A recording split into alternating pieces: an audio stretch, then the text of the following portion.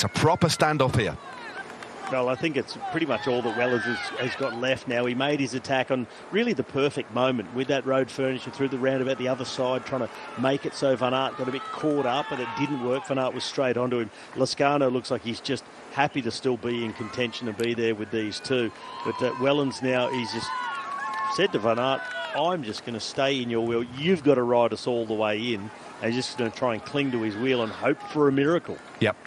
I mean, if the gap was a minute or 30 seconds, these three riders would be rolling through together a little bit just to make sure that at least they've secured a spot on the podium. With the gap at 2 minutes and 27, they can afford to ride at just 35, 30 k's an hour, and that's exactly what they're doing here. They are rolling in to the Flamme Rouge. That's going to come in about 500 or 600 meters time. They'll continue straight, then they will swing left, and then they've got the arrow straight finale here in Kuurne. Who is going to take the win? Interesting that Lezcano's just dropping off the wheel. You do wonder if he's going to wind things up and just try something under the Flamme Rouge. He's out in the wind. They're moving still reasonably rapidly, but just look how tight Wellens is to Wout van Aert at the moment.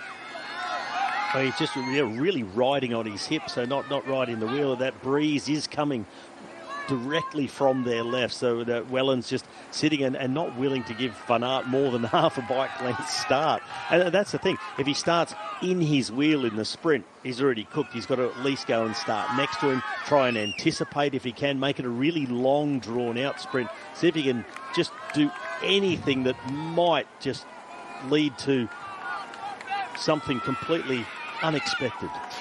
Under 1 kilometre to go.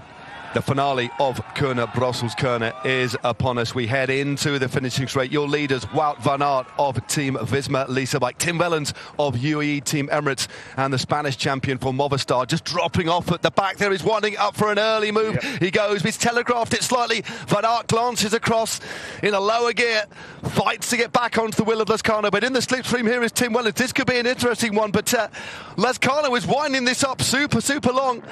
Van Aert gets back onto the wheel of the Spaniard, but Wellens is back in contention as well. The bunch are nowhere to be seen. They're at about 2 minutes now. We're coming in to the final 400 metres of the second race of opening weekend. What a race this has been, and what a breakaway this has been. Who is going to take the spoils? This is a proper track sprint. Lezcano winds things up. Steering in the wheels, though, is Wout van Aert. Wellens, big acceleration now from Wout van Aert, but Wellens is there too, but I don't think he's got enough. Wout van Aert is going to take this one for the first time in his career. Wout van Aert takes the win in Kuurne-Brussels-Kuurne ahead of Tim Wellens. Third place for Lezcano, adding yet another glittering prize to his wonderful and rich palmares.